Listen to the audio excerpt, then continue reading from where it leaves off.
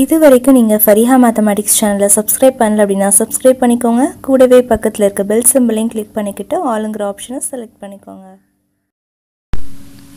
Hi friends, நாம இன்னைக்கு Fariha Mathematics channelல 9th max exercise 8.3ல first sum பார்க்கலாம். first sumல பாத்தீங்க அப்படினா என்ன question கொடுத்திருக்காங்கன்னா the monthly salary of 10 employees in a factory are given below அப்படினு சொல்லிட்டு 10 employees உடைய salaries கொடுத்திருக்காங்க. நம்மள என்ன கேட்டிருக்காங்கன்னா find the mean, median, mode. So இதெல்லாமே நம்ம find பண்ணோம். So mean formula பாத்தீங்கன்னா x bar is equal to summation x by n.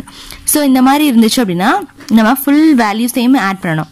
So இது எல்லா வேல்யூவையும் நம்ம லைனா எழுதி add பண்ணிட்டு மொத்தம் டோட்டல் எத்தனை இருக்கு 10 employees கொடுத்திருக்காங்க. So அந்த 10 employees நம்ம டிவைட் பண்ணனும். So உங்களுக்கு டவுட்டா இருந்தா இது எல்லாத்தையுமே add பண்ணி பாருங்க. 1 2 3 4 5 6 7 8 9 10. So இப்படி தான் அந்த 10 வருது. 10 வந்து நம்ம எழுதி இருக்கோம். n is equal to 10. So இப்போ x bar is equal to இது எல்லாத்தையும் add பண்ணா 66000 வருது. கீழ வந்து 10. So ஒரு 0 கேன்சல் ஆயிடுச்சு. 6600 rupees அதுதான் இதனுடைய மீன் வேல்யூ.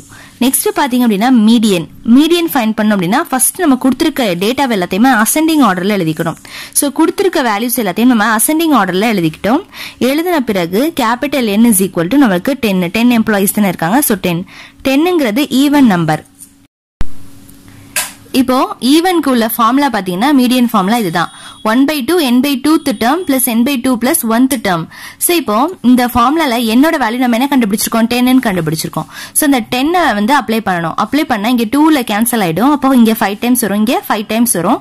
அப்போ 5 plus 1 நமக்கு இருக்கு. சோ அப்ப 6th term இன்சைடு வந்து 5th term வரும். சோ 5th term எது அப்படின்றதை நம்ம கவுண்ட் பண்ணி பார்த்தோம்னா 1 2 3 4 5. சோ 5th term வந்து நமக்கு 7000. ஓகே, அதே மாதிரி 6th term பாத்தீங்கன்னா அது நமக்கு 7000 தான். சோ அப்போ ரெண்டும் 7000.